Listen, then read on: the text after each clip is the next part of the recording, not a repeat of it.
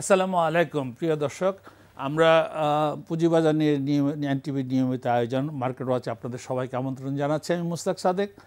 আমরা এই অনুষ্ঠানে আলোচনা করি এই পুঁজিবাজার নিয়ে, পুঁজিবাজারের যে বর্তমান অবস্থান, কেন এই পুঁজিবাজারের এই অবস্থান এবং ডিসেম্বর মাসে সবসময় কি এরকম অবস্থান থাকে কিনা ইত্যাদি নিয়ে আমরা আলোচনা করি। আমাদের সঙ্গে আজকে আলোচক হিসাবে আসছেন হাসান মাহমুদ বিপ্লব, পুঁজিবাজার বিশ্লেষক, আপনাদের সবার পরিচিত মুখ। আমাদের সঙ্গে আছেন Mohammad Ali, FCA, CEO of Dhaka bank securities limited. আমরা এই দুজনকে আপনারা দেখেছেন এবং দুজনেই বিশেষজ্ঞ পর্যায়ের লোক। তারা পুঁজিবাজার নিয়ে অনেক ভালো কথা বলেন এবং পুঁজিবাজারের বর্তমান অবস্থা এবং ভবিষ্যৎ কী হতে পারে এই নিয়ে আমরা কিছু কথা বলবো। আমরা কথা বলবো যে পুঁজিবাজারে কি প্রতিটা ডিসেম্বরে কি একটা ক্লোজিং ফোবিয়ায় পায়া বসে কিনা, যে ইয়ার এন্ডিং ফোবিয়া, এই কারণে আমাদের টার্নওভার খুব কমে গেছে ইত্যাদি নিয়ে। প্রথমে আমি মোহাম্মদ আলী এফসি এর সঙ্গে কথা বলি, কারণ he is a banker as well as chartered accountant as well as broker.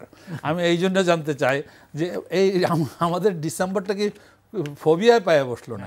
ধন্যবাদ মুস্তাক ভাই। আসলে পুঁজিবাজার হচ্ছে একটা স্বতন্ত্র ব্যাপার, তার ফিচার কিন্তু সবসময় একই রকম না। যদিও এটা 5-6 বছর পর পর একটা ফিচার দেখা যায়, সিনক্রোনাইজেশন বা মিলটা হয়, কিন্তু আসলেই আপনি বলতে পারবেন না যে এটা একটা ফোবিয়ার মধ্যে চলে। আসলে এটা হচ্ছে একদম পারফেক্ট কম্পিটিশন মার্কেট। এখন হয় কি, আমাদের দেশের পার্সপেক্টিভটা একটু ভিন্ন। ডিসেম্বর আসলে দেখা যায় যে আমরা যারা ইনস্টিটিউশন কিছু প্রফিট স্কোয়ার আপ করতে চাই, ফার্দার বাই করতে চাই না, আমাদের এক্সপোজারটাকে লিমিটে রাখতে চাই, কিন্তু আমাদের দেশে রিটেল ইনভেস্টরও বেশি। পুরো বিষয়টা হচ্ছে রিটেল ইনভেস্টরের পিসারটা আবার ইনস্টিটিউশন পিসার থেকে আলাদা। আলাদা বলতেছি এই কারণে, রিটেল ইনভেস্টর যে শেয়ারের দাম বাড়ে সেদিকেই মুভ করে, আর আমরা অনেক সময় কি করি, যে শেয়ার পড়ে যায় সেটা কিনি। তো এখন হয়েছে কি, ডিসেম্বর মাসে অনেক সময় আমরা পোর্টফোলিও সাইজটা এনলার্জ করতে চাই না। মোরওভার আমরা অনেক সময় প্রফিট বুকিং যাই অনেকগুলো কথিত আছে, আপনারা ইনস্টিটিউশনরা কথিত আছে, মানুষের দ্বারা বলা হয় যে আপনারা ইয়ার এন্ডিং এর বুক ক্লোজিং এ আপনারা প্রফিট টেক করতেছেন। এখন মোটামুটিভাবে সেল প্রেশারটা আপনাদের তরফ থেকে আসতেছে না।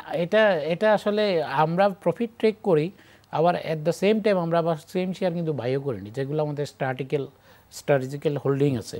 আবার আমাদের এখানে ট্যাক্স ম্যানেজমেন্ট বিষয়টা থাকে। আসলে আমি কি পরিমাণ প্রফিট করব বছরের শেষে আমরা একটা প্ল্যান করে নিই। ওই প্ল্যানটা যদি আমি জুনে শেষ করতে পারি, জুলাইতে, যেমন আমারটা জুলাইতে শেষ, আমি জুলাইতে এই বছরের প্রফিট আমার যা টার্গেট ছিল আমি করে নিছি।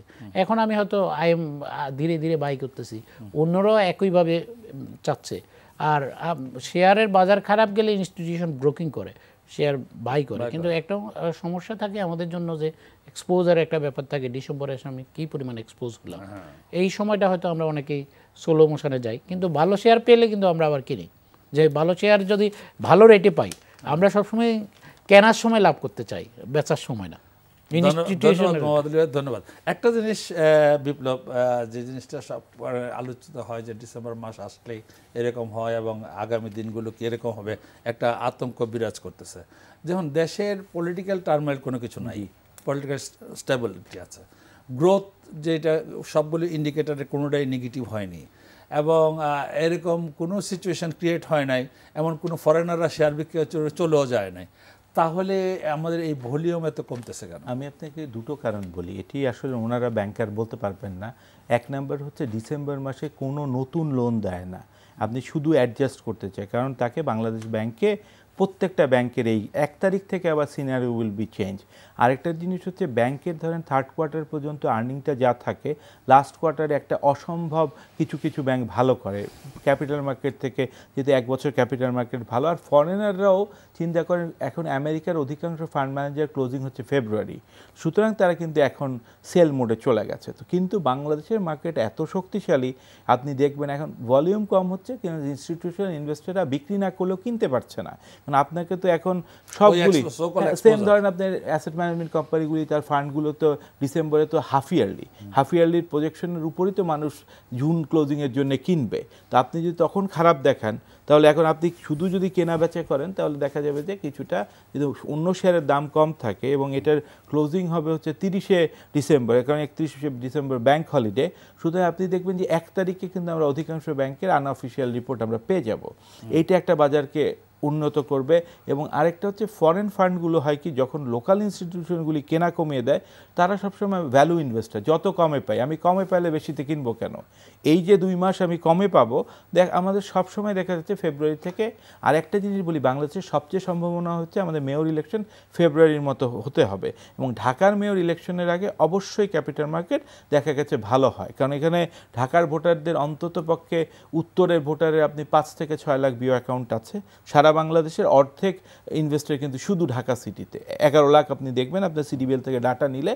তার মানে আমাদের সবচেয়ে সম্ভাবনাময় হচ্ছে আমরা একটা মেয়র ইলেকশন পাচ্ছি, তারপর জাতীয় ইলেকশন আছে ডিসেম্বরে, আমরা যদি সব ঠিকঠাক মতো হয়।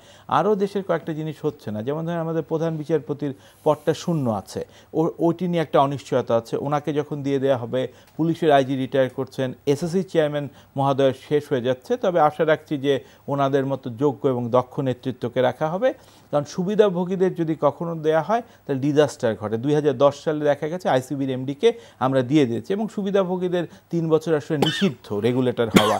এবার মাননীয় প্রধানমন্ত্রী, আমি যতটা জানি যারা তার সাথে কাজ করেন, উনি খুব স্ট্রিক্ট, মানে ইলেকশনের আগে কোনো রকম ডিজাস্টার করতে দেবে না। বাট ন্যাচারালি যদি মার্কেট বাড়ে, এবং আমরা যেহেতু এ গ্রেডে এসেছি, দেখা যাবে যে অনেক মাল্টিন্যাশনাল এখানে লিস্টেড হয়েছে, এই চেয়ারম্যান বা আপনারা সবার। ধন্যবাদ। Hope for the best, hope for the best. আপনার কথাগুলি চমৎকার, উদ্দীপনাময় কথা বলছেন। আমি মোহাম্মদ আলী ভাইয়ের কাছে আসতেছি একটা জিনিস দেখা গেল গত কয়েকদিনের আমার মার্কেট স্টাডিতে যেটা বুঝলাম, যে বিনিয়োগকারীরা একটু সুইচ করেছে, আগে ব্যাংকের মধ্যে ছিল বা ফাইন্যান্সিয়াল ইনস্টিটিউশনের মধ্যে ছিল, একটু সুইচ করে এখন বিদ্যুৎ ও জ্বালানি খাতে মানে ইনভেস্ট করতেছে এবং আসতেছে, এবং বিদ্যুৎ ও জ্বালানি খাতটা বেশ ভালো ডিভিডেন্ড বা ইপিএস সব কিছু ভালো দেখাচ্ছে। সিমিলারলি আপনার সিমেন্ট সেক্টর নিয়ে একটু কথা বলতে চাই, সঙ্গে সঙ্গে বলতে চাই ফার্মাসিউটিক্যাল সেক্টর নিয়ে। আপনারা দুজনেই এটাতে বলবেন, এবং আপনি শুরু করেন, তারপরে আমি আর মোস্তাক ভাই আমি বলি, একটা শেয়ারের অনেকগুলা প্যারামিটার দিয়ে মেজর করা হয়। ইপিএস একটা মেজর, কিন্তু ডিভিডেন্ড ইল্ড আরেকটা ব্যাপার আছে। বিনিয়োগকারীরা অলওয়েজ কিন্তু ডিভিডেন্ড ইল্ড এবং ইন্টারেস্ট ভার্সেস ডিভিডেন্ড ইল্ডকে কম্পেয়ার করে। সেই পার্সপেক্টিভে যদি দেখা যায় যে আমাদের ব্যাংকের শেয়ারের কিন্তু dividend yield high, dividend yield high. এখন একজন বিনিয়োগকারী যদি ব্যাংকের শেয়ারে যে ডিভিডেন্ড ইল্ড সে আর্ন করে, সেটা কিন্তু ব্যাংকের ডিপোজিটটা কেউ তা করে না। এখানে দুইটা চান্স থাকে, capital gain, capital loss along with the dividend yield. তো সঙ্গত কারণে আমরা ব্যাংকিং সেক্টরে একটা গ্রোথ দেখেছি। আর বিপ্লব ভাই একটু আগে একটা প্রাসঙ্গিক কথা বলেছে যে ডিসেম্বর এন্ডিংয়ে এসে 4th কোয়ার্টারে প্রত্যেকটা ব্যাংকেরই ইপিএস ভালো আসে। এর একটা কারণ হচ্ছে আমরা ব্যাংকে একটা ক্র্যাশিং প্রোগ্রামে যাই, অনেক ব্যাংক গ্যারান্টি আছে, কমিশন নেই না, ডিসেম্বর এন্ডিংয়ে কমিশন নেই, যেগুলো আছে আপনার ধরুন অ্যাক্সেস প্রভিশনের কারণগুলো আমরা ঝেড়ে ফেলি। আর যেসব ইন্টারেস্ট সাসপেন্সে থাকে এগুলো শুধু রিশিডিউল হয়ে যায় বা কাস্টমাররা ডিউ ডিলিজেন্সের মধ্যে এসে যায়, এটা আমরা ইনকামে নিয়ে নিই। এতে করে দেখা গেছে প্রত্যেক বছরে ডিসেম্বর এন্ডে এসে ব্যাংকের 4th কোয়ার্টারে একটা ভালো গ্রোথ হয়। আপনি এমন দেখবেন 3 কোয়ার্টারে 1.5 টাকা, 4th কোয়ার্টারে 1.5 টাকা আর্নিং আসছে অনেক ব্যাংকের, এটা উনি বলে গেছেন। সেকেন্ড ইস্যুটা আসেন, যদি ডিভিডেন্ড ইল্ড দেখি, bank is a very good position in compare to the our subcontinent, Sri Lanka, Indian.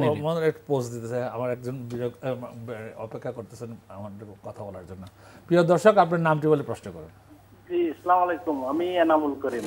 জি, আচ্ছা, আমার একটা প্রশ্ন হলো, সার্ভিস এবং রিয়েল এস্টেট সেক্টরের একটা কোম্পানি গত বছর 28% স্টক ডিভিডেন্ড ঘোষণা করলো, তারপরে 1-to-1 অর্থাৎ 100% রাইট অফার করলো, এরপরে আবার 27% স্টক ডিভিডেন্ড ঘোষণা করলো। এতে তো শেয়ারের সংখ্যা বাড়বে। আমাদের এটা হলো সাইপ পাওয়ার টেক, হ্যাঁ, আমাদের শেয়ারের মূল্য তো দিন দিন শুধু কমতেছে, আমাদের বিনিয়োগকারীদের কি উপকার হলো? আচ্ছা, আরেকটি প্রশ্ন হলো, আমি এর আগে একবার প্রশ্ন করছিলাম আপনাদের এখানে যে নতুন শেয়ার ব্রেকার আরোপ করা যায় কিনা, আপনারা বিপ্লব সাহেব এবং আপনারা এটা বিপক্ষে বলছেন। এখন শুনছি নতুন করে নাকি সার্কিট ব্রেকার আরোপের সিদ্ধান্ত হয়েছে। বিপ্লব ভাই বলেন। আচ্ছা, ঠিক আছে, আপনার প্রশ্নের উত্তরটা এখনই দিচ্ছি। সার্কিট ব্রেকারের ব্যাপারে আমরা এসএসসি এ গ্রেডে উঠেছে। তো এ গ্রেডে পুরো সার্কিট ব্রেকার প্রথম দিন থেকে দিতে পারলে কিভাবে দিবে, এটি ইন্টারন্যাশনাল যে আপনার সিকিউরিটি এক্সচেঞ্জ কমিশনের সংগঠন আছে সেখানে লেখা আছে, আইএসকোতে লেখা আছে। সুতরাং এটি নিয়ে আসলে তর্ক, ওনারা ভুল বুঝেছে। আমি বিপক্ষে না, আমি বলেছি যেহেতু এ গ্রেডে থাকতে হলে আপনি এমন কোনো কাজ করতে পারবেন না যাতে আবার বি গ্রেডে নেমে যায়, ওই প্রতিবন্ধকতার কথা বলছি। কিন্তু আমাদের কিন্তু দেশের গ্রোথ হয়েছে বলেই তো আমরা এ গ্রেডে উঠেছি। 2 নাম্বার উনি বলেছেন একটা কোম্পানি, দেখেন একটা কোম্পানি আপনাকে 28% বোনাস দিল, তার উপর অ্যাটপারে রাইট দিল, তার উপর আবার বোনাস দিল, আপনি সব শেয়ার ক্যালকুলেট করে রেট দেখবেন 150% বেশি আছে। এখন আপনি যদি 80 টাকার শেয়ার ধরেন, এখন 30 টাকা আছে, ওই হিসাব করেন আপনার শেয়ার 3 গুণ হয়ে গেছে। এইটাই আমাদের ডাইলুশনটা ক্যালকুলেট, আমাদের দেশে ফাইন্যান্সিয়াল মার্কেটে এই ডাইলুশন ক্রিয়েট করতে পারেন। সবাই ভাবে 80 টাকা ছিল এখন 50 টাকা, মানে বিরাট লস। আপনার শেয়ার যে 3 গুণ হয়ে গেল, এটি বোঝার জন্য আমার মনে হয় আপনারা বিশেষ করে আবার অ্যাওয়ারনেস প্রোগ্রামটা চালু করেন। ওনার প্রশ্নটার সাথে আমি একটু অ্যাড করতে চাই। অ্যাকচুয়ালি আমাদের দেশে উনি হয়তো প্রশ্নটা করতে চেয়েছেন ডিভিডেন্ড পলিসি নিয়ে। কারণ একটা কোম্পানিতে আমি বিনিয়োগ করেছি, আমাকে বোনাস শেয়ার আমার ডাইলিউশন হবে কেন? Why go for the bonus issue? Actually bonus আমরা যারা ফাইন্যান্সিয়াল মার্কেটে লেখাপড়া করেছি, বোনাসটা ইস্যু করা হয় ক্যাপিটাল রিকোয়ারমেন্ট থাকলে, ঠিক আছে। কিছু কিছু কোম্পানি দেখা যাচ্ছে যে প্রতি বছরে খালি বোনাস দিয়ে যাচ্ছে ক্যাশ পে আউটটা না করে, কিন্তু শেয়ার আপনি যদি অ্যাট দ্য সেম টাইম আমাদের এখানে প্র্যাকটিস করে মাল্টি ন্যাশনাল, তারা কিন্তু ক্যাশ দিয়ে যাচ্ছে, তাদের শেয়ার স্ট্রং, সংখ্যা কম, রেট বেশি, কিন্তু এই শেয়ারের লিকুইডিটির কারণে অনেক সময় রেট থাকে না। রেট একটা বিষয় না, বিষয়টা হচ্ছে যেই পরিমাণ ক্যাপিটাল ডাইলিউশন হচ্ছে, এই পরিমাণ ওই কোম্পানির cell growth, capital expenditure requirement আছে কিনা, আর্নিং গ্রোথ আছে কিনা, সেই বিষয়গুলো দেখে আসলে বোর্ড অফ ডিরেক্টর যারা ডিভিডেন্ড পলিসি ফিক্স আপ করা দরকার। এবং এই ডিভিডেন্ড পলিসি ফিক্স আপটা সম্পূর্ণ বোর্ড অফ আইন দ্বারাই, বোর্ড অফ ডিরেক্টরদের হাতে। এখানে আসলে রেগুলেটরের খুব বেশি ইন্টারভেনশন করার কিছু নাই, বিনিয়োগকারী করতে পারবে না। কারণ কোম্পানি ল 98 রেগুলেশনে বলা আছে যে ডাইরেক্টর যা রিকমেন্ড করে সেটাই ডিভিডেন্ড, আপনি বাড়াতেও পারবেন না, কমাতে পারবেন, কমাতে পারবেন। এখন যদি যেহেতু বিভিন্ন ধরনের লিস্টেড কোম্পানিগুলো আমিও নিজে অবজার্ভ করি। আমার আরেকজন কথা কইতে চাইছে, প্রিয় দর্শক আপনার নামটি বলে প্রশ্নটি করুন। জি হ্যালো, আসসালামু আলাইকুম। ওয়ালাইকুম আসসালাম। জি জি, এই যে মোস্তাক সাহেব কেমন আছেন? জি আলহামদুলিল্লাহ ভালো আছি। জি জি, আচ্ছা, আপনি ওই যে লাফার সুরমার ব্যাপারে আজ থেকে 6-7 মাস আগে আপনি বলেছিলেন যে এটা ফান্ডামেন্টাল শেয়ার, এই শেয়ার হলসিমের সাথে মার্চ হচ্ছে, এই ধরনের শেয়ার ভালো। তা আমরা তো কিনলাম, কিনে তো এখন মরে গেলাম, এখন আমরা কি করতে পারি বলেন? প্রিয় দর্শক আপনার নামটি আমি বলি আপনাকে, লাফার সুরমা শেয়ার হিসেবে আমি ভালো বলেছি, এটা অস্বীকার করব না। কারণ লাফার সুরমা হোলসিমকে পুরো কিনে নিয়েছে 100%। এখন এটা নিয়ে পেমেন্ট নিয়ে হলে একটা প্রবলেম হয়েছে, বাংলাদেশ ব্যাংক ওনার পেমেন্টটা রিলিজ করতেছে না। ফলশ্রুতিতে হচ্ছে কি, এখন পর্যন্ত লাফার সুরমা হয়নি, হোলসিম হয়নি, এখনও লাফার যে আছে, ইত্যাদি কারণে লাফার এককভাবে চলতেছে, বিধায় তার ফাইন্যান্সিয়াল এফেক্টটা আসতেছে না এখনও। এতে হয়তো এটা যেদিন সুরা হয়ে যাবে, it will B a good share. আমি আপনাকে বলি, লাফার্স পুরা ক্যাপাসিটিতে রান করতেছে, 97% রান করতেছে মানে সিমেন্টে, আর লাফার্স ক্লিংকারে রান করতেছে তুমি 94%, 99%। তো আমি কোম্পানি হিসাবে তো আমি বলবো যে যেটা ফুল ক্যাপাসিটি যেখানে রান করতেছে, তার মার্কেটে একটা পার্সেন্টও সে বসে নাই, একটা তার মানে ইনভেন্টরি নিয়ে বসে রয়েছে না, সে তো মার্কেটে চালু আছে, এবং cement sector is very growing sector. সেটার জন্য আমি বলছিলাম। এখন আপনি যদি এটাকে আমাকে দায়ী করেন, তা আমি এখনও বলতেছি যে ইয়েস, লাফার্স যখন আমি বলছিলাম তখন হোলসিম টেক ওভারের জন্য আমি একটু বলি আধা মিনিট। এটি হচ্ছে বাংলাদেশ ব্যাংক, ওরা যে টাকায় হোলসিমকে কিনতে চাচ্ছে তার অর্ধেক অনুমোদন করেছে এটি নিয়ে, এবং এটি হতেই হবে, কারণ সারা পৃথিবীতে লাফার্জ হোলসিম আলাদাভাবে রাখতে পারবে না, 19 সালের মধ্যে এটি মাস্ট হবে। তো আমরা আশা করছি উইদিন 18ই হয়ে যাবে। আপনি একটা ফান্ডামেন্টাল শেয়ার কেনার মানে হচ্ছে আপনি এটা এফডিআর করার মতো। এখন যদি আপনি 1-2 বছর না কিনে 1 মাস 2 মাসের ট্রেডের জন্য ফান্ডামেন্টাল শেয়ার কিনেন, আমি আপনার প্রতি অল ডিউ রেসপেক্ট রেখে বলছি, সেটি trading share and fundamental share totally আলাদা। ট্রেডিং শেয়ার আপনি 1 মাস 7 দিন 10 দিনের জন্য কিনতে পারেন, ফান্ডামেন্টাল বাংলাদেশে অ্যাটলিস্ট 3 বছরের জন্য কেনা ভালো। মোহাম্মদ ভাই যেটা নিয়ে বলতেছিলেন বলেন। না আমি যে অংশটা নিয়ে বলতেছিলাম যে ডিভিডেন্ড পলিসি, অ্যাকচুয়ালি ডিভিডেন্ড পলিসিটা তো যেহেতু রেগুলেটরের হাতে নাই, এটা বোর্ড অফ ডিরেক্টরসের হাতে, সুতরাং বিনিয়োগকারীকে আগে বুঝতে হবে যে এর ব্যাক এন্ডে কারা বোর্ড অফ ডিরেক্টরস। এটা তো আমরা যখন একটা কোম্পানিকে রেটিং করি, এটা হচ্ছে কি পয়েন্ট আমরা নিয়ে নিই যে এটার জন্য একদম একটা ভালো মার্ক যে বোর্ড অফ ডিরেক্টরস কারা, এবং এই বোর্ড অফ ডিরেক্টরসের পলিসি, পারসেপশন, পেগমেন্টেশন, এগুলোর উপর কিন্তু কোম্পানি গ্রোথ ডিপেন্ড করে। যদিও সেক্টরালি দেখবেন খুব অনেক সময় অনেক ভালো ভালো কোম্পানি, ভালো সেক্টর, কিন্তু দেখা যাচ্ছে যে আপনি এখানে ইনভেস্টমেন্ট করলেন, ম্যানেজমেন্ট ভালো না থাকলে এটা বারবার বোনাস টোনাস দিয়ে একদম হিউজ ক্যাপিটাল করে ফেলে, একটা সময় আর ডিভিডেন্ড 1% ডিভিডেন্ড দেওয়ার ক্ষমতা থাকবে না। সেরকম কিছু টেক্সটাইল বাজারে কিন্তু আছে, 6-7 লাইনের 12 লাইনের গার্মেন্টস পেড আপ ক্যাপিটাল করে ফেলছে 400 কোটি টাকা, তাহলে সে কি আর্ন করবে, কি ডিভিডেন্ড দিবে? তো সেই তার বিনিয়োগকারী তার বিনিয়োগ করার আগে এখানে যে যাচাই বাছাই করা এবং বুঝি বিনিয়োগ করা, এটা তাকে নিতে হবে। এই যে এইটা আপনারা সবাই বলেন যে বিনিয়োগকারী যাচাই বাছাই করার জন্য, ভালো শেয়ার দেখার জন্য, এই জন্য লিটারেসি প্রোগ্রাম হচ্ছে। এখন লিটারেসি প্রোগ্রামে যে ব্যবস্থা দেখলাম আমি, সেটা হচ্ছে যে শব্দগুলো আসে, যে মানে আপনার ইপিএস ক্যালকুলেট করা বা আপনার ডিভিডেন্ড ইল্ড, যেই কথাটা আসে, এবং আপনিও বলতেছেন, আমিও বলতেছি, উনিও বলবেন যে ব্যাংকের টাকা রাখার চেয়ে আপনার ডিভিডেন্ড ইল্ড যদি হিসাব করেন আপনি অনেক বেশি পাচ্ছেন, কারণ ব্যাংকের টাকা রেখে আপনার বরং ইনফ্লেশনের কারণে আপনার কমে যাচ্ছে আপনার টাকা, এটা ঠিক আছে। কিন্তু এই যে ডিভিডেন্ড ইল্ড হিসাবটা, এটা সাধারণ বিনিয়োগকারীদের মধ্যে কয়জনে হিসাব করতে পারে? একটা। 2 নম্বর হচ্ছে যে আমরা এখন পর্যন্ত লিটারেসি প্রোগ্রামটা সারা দেশব্যাপী করতে পারি না, আমরা করতেছি, we are working on it. এটা একটু বলি, আপনারা তো, আমি আপনাদের লিটারেসি প্রোগ্রাম দেখেছি, দেখে আমার যেটি ব্যক্তিগতভাবে মনে হচ্ছে, আপনারা যেভাবে লিটারেসি প্রোগ্রাম করেন, এটি একটি খাত হচ্ছে শুধুমাত্র একাডেমিক্স দিয়ে করেন। আমি আপনার কাছে অনুরোধ করব, আপনাদের নিজেদের ব্রোকাররা করেন সেটি আলাদা কথা, বিভিন্ন সেক্টরের 50% একাডেমিক্স থাকবে, একটাতে একজন একাডেমিশিয়ান থাকবেন এবং একটা প্র্যাকটিক্যালের লোক থাকবেন, যিনি এই বাজারে 10 থেকে 15 বছর অভিজ্ঞতা সম্ভব। এই দুজন মিলে যদি ক্লাস নেয় তাহলে বিনিয়োগকারীদের কাছে সহজবোধ্য হবে।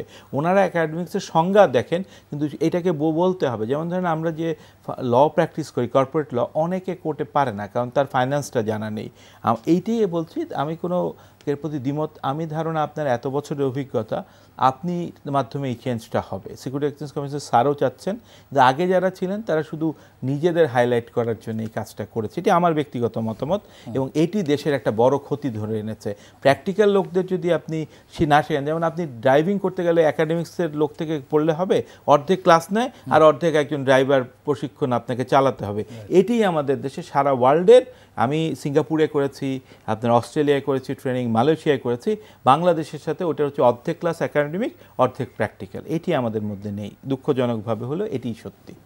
আমি একটা ফোন দিতে হচ্ছে, ফোন নিয়ে আমার এরপরে একটু ব্রেকে যাবো, ব্রেকের পরে আসতে আপনার সঙ্গে আলোচনা। প্রিয় দর্শক, আপনার নামটি বলে প্রশ্নটি করেন। জি, আসসালামু আলাইকুম, আমি ঢাকা থেকে বলতেছি, নাহিদ। জি, আমার প্রশ্নটা হচ্ছে যে আপনার মনোযোগ দিয়ে শুনবেন, অনেক ক্ষেত্রে প্রশ্ন করলে আপনারা এড়িয়ে যান প্রশ্নটা হলো যে ইউনাইটেড ইয়ার অনেক ক্ষেত্রে রাইট শেয়ার ব্লক মার্কেট থেকে অনেক টাকা তুলে নিয়ে গেছে, এটা কখন শুরু হচ্ছে, কি হচ্ছে না হচ্ছে, কেউ এর তথ্য দিতে পারতেছে না, আমরা বিনিয়োগকারী এটা নিয়ে একটা প্রবলেম ফেস করতেছি, সঠিক তথ্য প্রিয় দর্শক, আপনার প্রশ্নটা ঠিক আমি শুনতে পাচ্ছি। ইউনাইটেড ইয়ারের কথা বলছেন? জি জি জি, সেটাই বলতেছি। আরসিএনএ টেক্সটাইল সেই কদিন আগে আসছে, মার্কেট থেকে টাকা তুলে নিয়ে এখন বোর্ড মিটিংও করতেছে না, উৎপাদনেও নাই। আমরা আসলে কোন দিকে যাব? আপনারাই তো এই কোম্পানিগুলোকে মার্কেটে আনেন, আর আমরা এখন রাস্তায় বসে আছি, কেউ কিছু বলে না, কোনো কোম্পানি নিয়ে কথা বলে আপনারা বলতে চান না। ইউনাইটেড ইয়ার নিয়ে অনেক মানুষ অনেক প্রশ্ন করছে, কেউ কিচ্ছু উত্তর দেয় না। ধন্যবাদ, আপনার প্রশ্নটা পেয়ে গেছে। হ্যাঁ, আরেকজন বিনিয়োগকারী আছেন। জি, প্রিয় দর্শক, আপনার নামটি বলে প্রশ্নটি করুন। হ্যালো, আসসালামু আলাইকুম। জি, ওয়ালাইকুম আসসালাম। সিঙ্গাপুর থেকে বলছি, ইলিয়াস। সিঙ্গাপুর থেকে বলছি, ইলিয়াস। হ্যাঁ, বলেন। আমার প্রশ্ন হচ্ছে যে বাংলাদেশ সিকিউরিটি এক্সচেঞ্জ বা বাংলাদেশ স্টক মার্কেটে আমরা ফরেনার যারা আছি, বাংলাদেশি পাসপোর্টধারী, আমাদের জন্য কোনো সুযোগ সুবিধা আছে কিনা আমরা যদি ইনভেস্ট করতে চাই ব্রোকার হাউসের মাধ্যম দিয়ে? 100% আছে আপনাদের জন্য। তো একটা প্রশ্ন হলো, আমাদের জন্য কি ট্যাক্সের কোনো শেয়ার মার্কেটে যে বিজনেস ইনভেস্ট করার পরে যে প্রফিট করব এরপরে কোনো ট্যাক্স আছে কি না? ট্যাক্স নাই। আর যে টপ 30 যে ইন্ডেক্স আছে এই ইন্ডেক্সে আমরা সরাসরি কোনো ইনভেস্ট করতে পারবো কিনা? জি, এর উত্তর দিচ্ছে আমাদের চার্টার্ড অ্যাকাউন্টেন্ট মোহাম্মদ। আমি প্রথমেই ওনাকে ধন্যবাদ জ্ঞাপন করি, উনি বাংলাদেশ মার্কেট সম্পর্কে ইন্টারেস্ট হয়েছেন।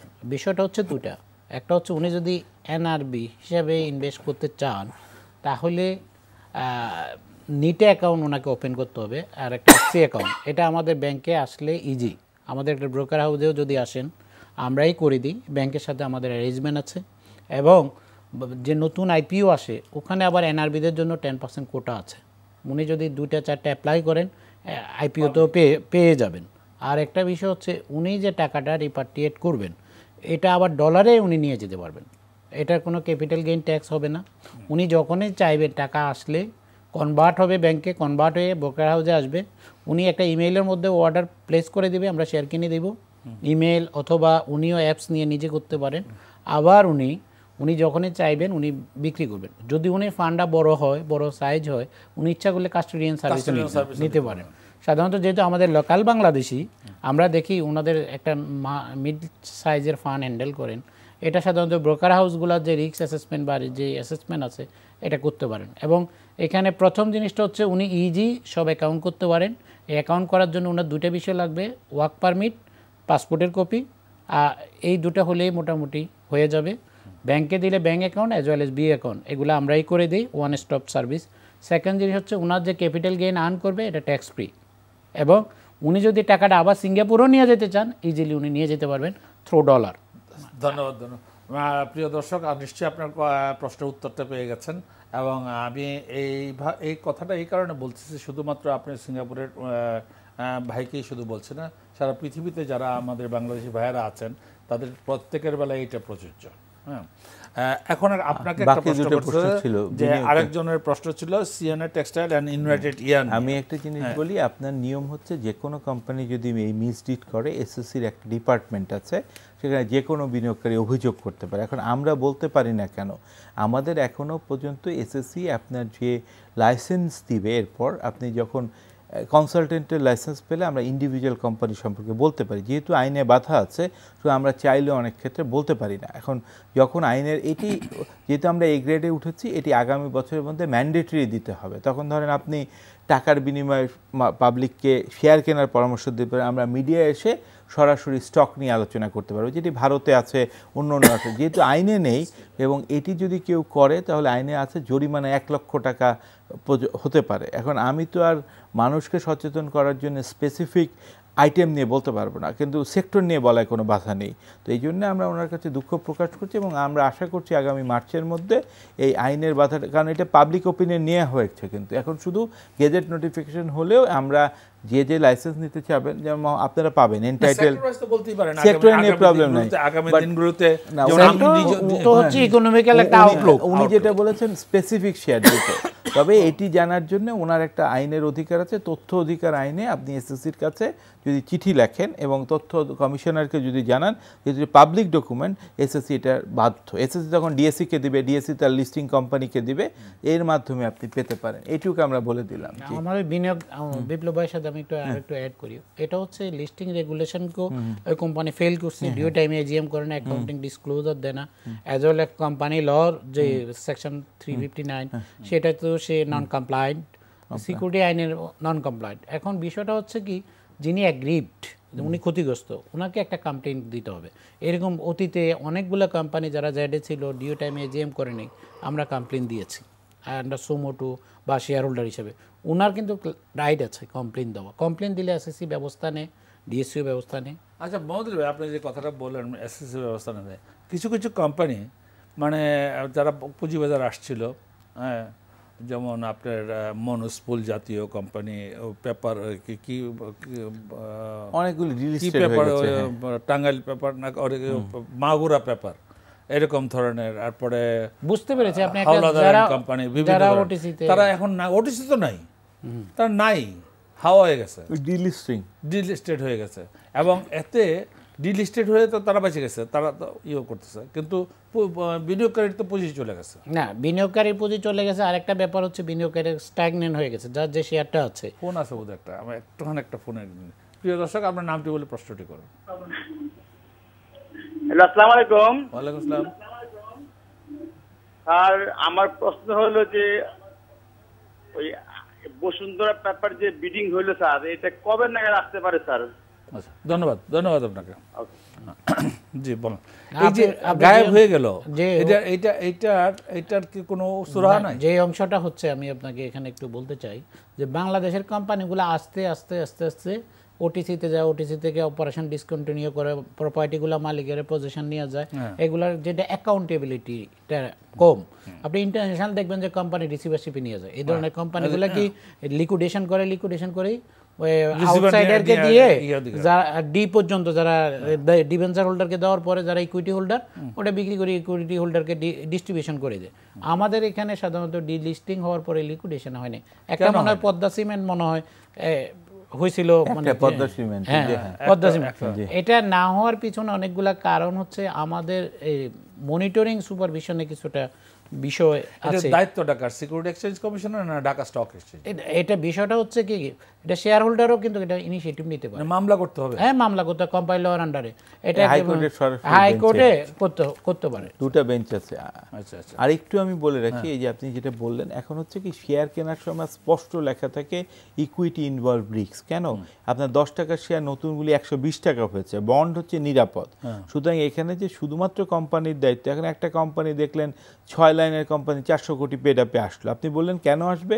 এসএসসি বাধ্য, কারণ ফিক্সড প্রাইসে দিলে যদি সে ঋণ খেলাপি না হয়, 3 বছর প্রফিটে থাকে, তাহলে 10 টাকার জিনিস আমি 10 টাকায় দিচ্ছি। এসএসসি তো আইন দেখেন, আইপিও যে এখন নতুন রুল হয়েছে, বুক বিল্ডিং এ বিডিং আছে। কারণ এখানে এসএসসি এর বক্তব্যটা হচ্ছে যে আমরা যদি প্রাইস ফিক্স করে দেই, তখন আবার আপনারা সাংবাদিকরা আবার কেন এটা এত হাই প্রাইসে দিল, এটা কমে গেল, ফিক্সড প্রাইসে এসএসসিও চাইলে বাদ দিতে পারবে না, কারণ আইনে আছে যদি 3 বছর প্রফিটে থাকে, ফিক্সড প্রাইসে দিতে চায়, তাহলে আপনি ফিক্সড প্রাইস মেথডে আইসাও তো 80 টাকা হয়ে যায়, সেটার কথা বলছি না। কিন্তু সেটাই তো আপনি এসএসসি কে দিতে পারেন না। এসএসসি হলো ডিসক্লোজ বেস ইনফরমেশনের উপর অনুমোদন। না, সেটাই বললাম, মানে এখন আপনি যদি একটা নর্মাল গার্মেন্টস ইন্ডাস্ট্রি যদি 500 কোটি টাকা পেড আপে আসে কোম্পানি, এসএসসি দিতে বাধ্য হচ্ছে, কারণ লাস্ট 3 ইয়ারে তারা প্রফিটে আছে, ফেস ভ্যালুতে ছাড়তে চায়। সেটা আপনি কিনবেন কেন?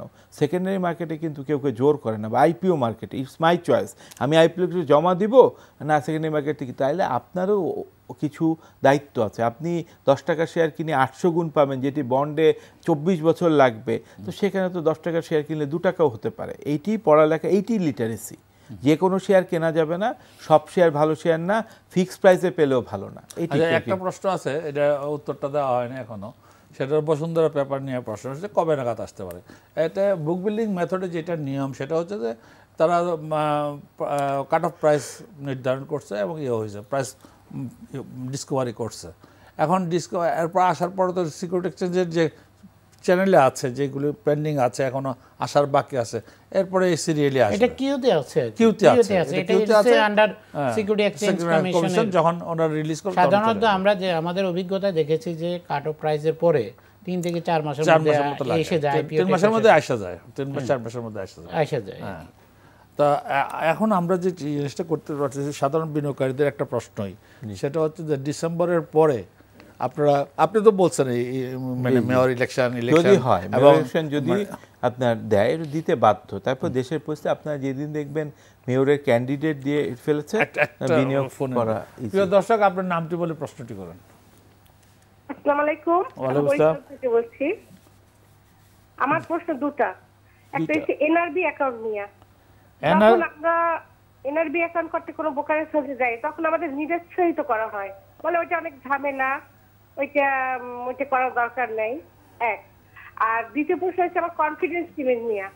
ওইটা ক্যাশ ডিভিডেন্ড আমি আমার ব্যাংক অ্যাকাউন্টে পাই না, ওটা তাহলে কি হয়? আমি 2-3 বছর যাব ওই কনফিডেন্স পেমেন্টের ক্যাশ ডিভিডেন্ড পাইনি এখন পর্যন্ত। আচ্ছা, উত্তরটা কি আমি দেব না? আমি দেই। প্রিয় দর্শক, 1 নম্বর হলো আপনি এনআরবি অ্যাকাউন্ট করতে চায় না যে ব্রোকারেজ হাউস, তার অজ্ঞতার কারণ, সে একটা ঝামেলা নিতে চাচ্ছে না যে তাকে একটা নিটা অ্যাকাউন্ট করতে হবে, তার একটা মানে এইটার জন্য আপনি যারা নিট অ্যাকাউন্ট করে, যেমন এই যে মোহাম্মদ সাহেব বললেনই যে আমার আসলে আমি করে দেবো, হ্যাঁ এটা কোনো বড় ব্যাপার না। আপনি যে এনআরবি অ্যাকাউন্ট অনেকেই করতেছে, NRB account most of the brokerage হাউসে করে। We love to do it. আমরা আমাদের দুইটা ব্যবসা, আমরা চাই ডলার কনভার্সনের ব্যবসা, ডলার নিয়ে আসতে আমরাও চাই, আমরা আসবে না কেন, এনআরবি অ্যাকাউন্ট আসলে তো আমরা খুশি হই। আচ্ছা, আর 2 নম্বরের কনফিডেন্স সিমেন্ট নিয়ে আপনার প্রশ্ন, যে ডিভিডেন্ড, উনি ডিভিডেন্ড ক্রেডিট হচ্ছে না। আচ্ছা, ক্রেডিট হচ্ছে। আপনি যে অ্যাকাউন্ট নাম্বারটা দিয়েছেন, এখন তো ইএফটিএন মানে আপনার হয়ে যায়, ডিভিডেন্ড আপনার অ্যাকাউন্টে চলে যায়। তো কোম্পানিতে আপনি একটু খবর নেন, আপনার যে অ্যাকাউন্ট নাম্বারটা দিয়েছেন মানে বিও অ্যাকাউন্টে, সেই অ্যাকাউন্টটার নাম্বারটা ওই অ্যাকাউন্ট আপনার ঠিক আছে কিনা। যদি না হয়ে থাকে তাহলে ওইখানে আপনার, আমি একটু বলি একটু মুস্তাক ভাইকে, ইএফটিএন এ দেয়, কিন্তু ইএফটিএন এখনো ম্যান্ডেটরি না। তার মানে অনেক কোম্পানি এখনো কাগজের দেয়, সাউথ ইস্ট ব্যাংক যেমন কাগজের ডিভিডেন্ড দিয়েছে। ইএফটিএন ইজ দ্য অপশন, আপনাকেও অ্যাপ্লাই করতে হবে যে আমি ইএফটিএন এ চাই, কারণ এখনো 2 form allowed. One is paper dividend, বাধ্যতামূলক না, করে, কিন্তু যেমন ধরুন আগে সুশাসন কিন্তু বাধ্যতামূলক ছিল না, এখন বাধ্যতামূলক। তো এটির জন্য কোম্পানিতে ফোন করে বলতে হবে যে আপনারা কি কাগজের ডিভিডেন্ড দেন। যদি কাগজের ডিভিডেন্ড দেন, ওনার কোম্পানিতে একটা লোক পাঠাতে হবে 3 বছরের, ওই সিগনেচার করে আগের মতো আপনার ডিভিডেন্ড দিয়ে দিবে, উনি ব্যাংকে জমা দিতে হবে। ধন্যবাদ। আচ্ছা, আমরা যে জিনিসটা নিয়ে বারবার যাইতে চাই আর তখন প্রশ্ন আসে, এই জন্য করতে পারি না। ডিসেম্বরের পরে অনেকের একটা ধারণা যে ডিসেম্বর পর্যন্ত হয়তো বাজার একটু স্লো যাবে, একটু যাবে, এই 15 তারিখের পরে বা 20 তারিখের মধ্যে ডিসেম্বর শুরু হবে বাজার টেক অফ করা। এর মূলত কারণ হচ্ছে যে মানুষের কনফিডেন্স লেভেলটা মানে আবার ফিরে আসবে, আসছেই। এবং কারণ হচ্ছে যে ডিসেম্বরের বাজার কিন্তু কোনো ক্র্যাশ করে নাই, বাজার কিন্তু পড়ে যায় না, বাজার কিন্তু স্লো হয়েছে, মানে ভলিউম কমে গেছে। আর কিন্তু আমি বারবার যে জিনিসটা বলতে চাচ্ছি, এবং আমি দেখলাম তো বিদেশিরা যারা এদেশে ইনভেস্ট করে তাদের আগ্রহ কিন্তু কোনো অংশে কম না, এবং ভালো এই স্ক্রিপ্ট, তারা একটা জিনিসই বলে স্ক্রিপ্ট নাই, তোমাদের এখানে বাজারটা এত ছোট যে স্ক্রিপ্ট পাচ্ছি না আমরা। তো এইটা মোহাম্মদ আলী ভাই আপনারা কি সাজেশন? আমি আপনার সাথে, ওনাদের সাথে আমি নিজেও একমত পোষণ করি যে আসলে মার্কেটে কিন্তু লিকুইডিটি ক্রাইসিস না, ক্রাইসিস হচ্ছে স্ক্রিপ্ট। আপনি দেখেন যে শেয়ারগুলো আমাদের দেশে একটু ভালো, যারা কন্টিনিউয়াস ডিভিডেন্ড দেয় এবং সেগমেন্টাল গ্রোথ আছে, ইকোনমির সাথে তাদের মুভমেন্ট আছে, এদের শেয়ার কিন্তু আপনি দেখেন রিলেটিভলি কিন্তু হাই প্রাইস। রিলেটিভলি আপনি দেখেন এই মাল্টিন্যাশনাল গুলো তো it is out of our touch, local ইনভেস্টরদের সাহসী করবে না 10 টাকা শেয়ার লিন্ডি 1300 টাকা দিয়ে কিনবে, 3500 টাকা দিয়ে ব্যাট বেশি কিনবে। লোকাল যারা আছে, হয়তো আমরা ইনস্টিটিউশনালরা কিছু অল্প স্বল্প কিনি, কিন্তু মাল্টিন্যাশনাল যারা কিনে ওদের ইন্টারেস্ট রেট কম, ওরা ইল্ড নিয়ে ওরা কিনে, ওরা কোম্পানির ভ্যালুয়েশনটা বোঝে।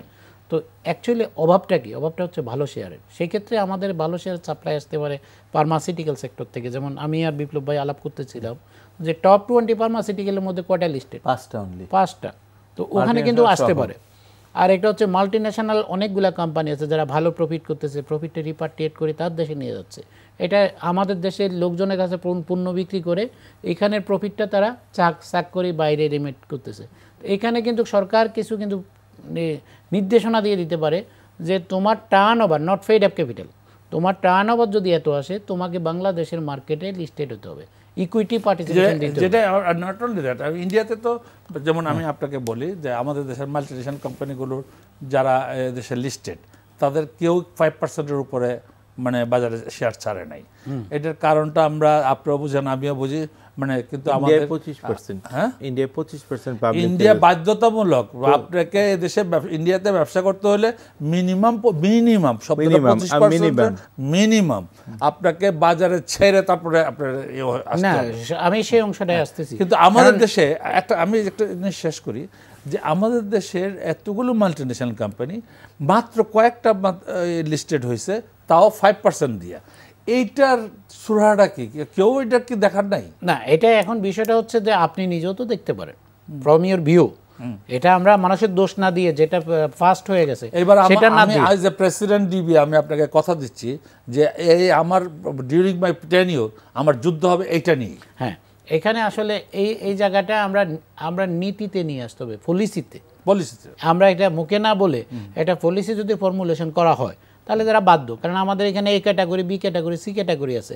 আমাদের B ক্যাটাগরি কম, সবাই foreign investment almost A category.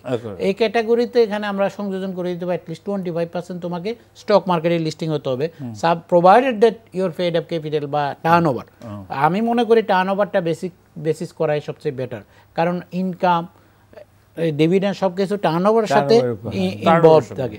তো এটা নিয়ে আপনারা কাজ করবেন নেতৃত্বের জায়গা থেকে, আমি বিশ্বাস করি।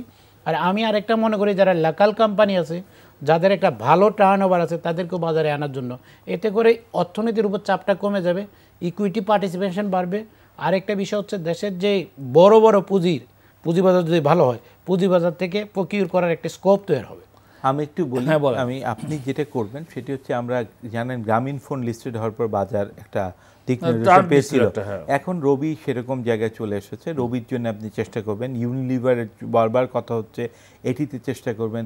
এসেনশিয়াল ড্রাগের যে কথা ছিল সেটি, গভর্নমেন্টের 2টা কোম্পানি, এবং আপনি সবচেয়ে বেশি চেষ্টা করবেন যে পদ্মা সেতু, যেহেতু আমরা কে লোন নেইনি, যমুনা সেতু পারা যাবে না, বঙ্গবন্ধু সেতু, কারণ ওটা কিছু এডিবির ওয়ার্ল্ড ব্যাংকের শর্ত আছে। আমি চাইলে তো লিস্টে, আমি ওদের লোনে করেছি, এটি যেহেতু আমার টাকা, এটির একটি অংশ যাতে বাজারে আসে।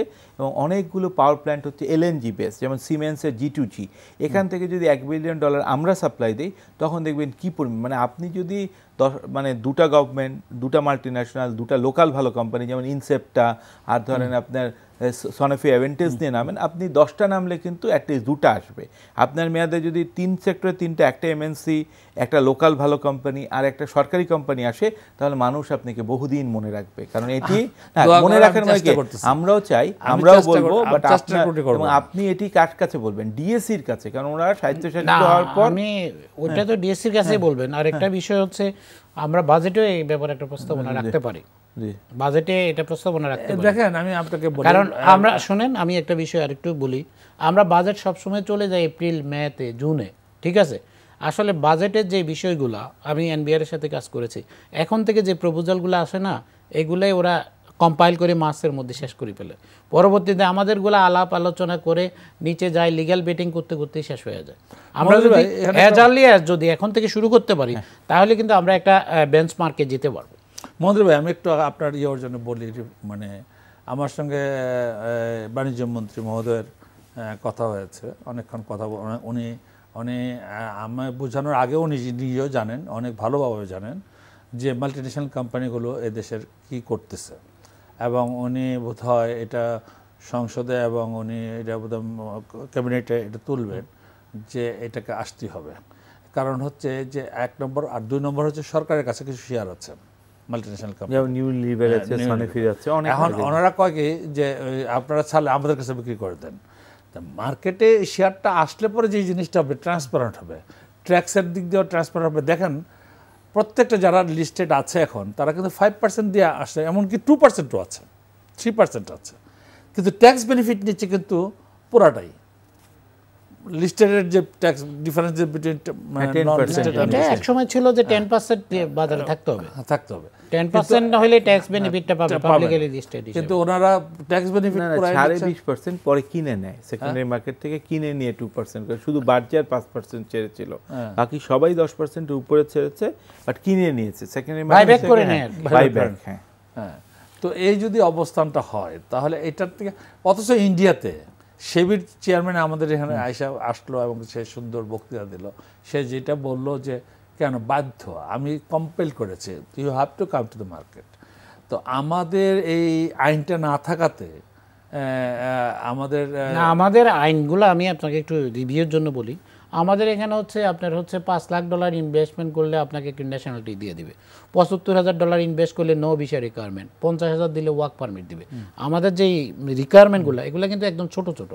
এখন আমাদের এখানে যেটা হয়েছে, যেমন ধরেন এসসিবি যা প্রফিট করতেছে, আমার 4টা ব্যাংকও তা করতেছে, সে 2টা ব্রাঞ্চ নিয়ে পড়ে আছে। দেখা যাবে যে ইন্ডিয়াতে এসসিবি কিন্তু অন্যভাবে গভর্নমেন্টকে স্টেক দিয়েছে, ব্রাঞ্চ না, কোম্পানি স্ট্যাটাস। এখন আমাদের এই যে কোম্পানি লর যে আইনগত পলিসি যেগুলো আছে, এগুলাকে রিক্রাশিং করে নিয়ে আসতে হবে থ্রো পলিসি, নিয়ম করে, যে তুমি বাংলাদেশে ব্যবসা করতে হলেই তোমাকে 25% স্টেক দিতেই হবে। গভর্নমেন্টের কাছে যেটা আছে থাকবে। নিউজ আমাকে অনুষ্ঠানটা শেষ করতে হচ্ছে, আজ সময় খুব কম। প্রিয় দর্শক, আমরা এতক্ষণ পর্যন্ত আমরা চেষ্টা করেছি আপনাদের প্রশ্নের উত্তর দিতে।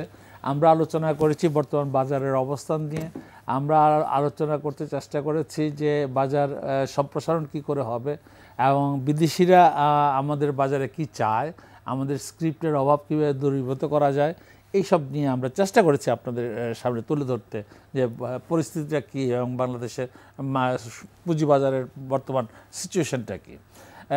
তো একটা জিনিস আপনারা যদি আমাদের সঙ্গে থাকেন আগামীতে দেখতে পাবেন কতটুকু কি হইল। আর আমাদের যে আজকের আলোচনা সেটা আগামী দিনের শেয়ার বীজে আপনারা দেখতে পাবেন। আজকের জন্য এখানেই বিদায় নিচ্ছি, আগামীতে আবার দেখা হবে। ধন্যবাদ, খুদা হাফিজ, আসসালামু আলাইকুম।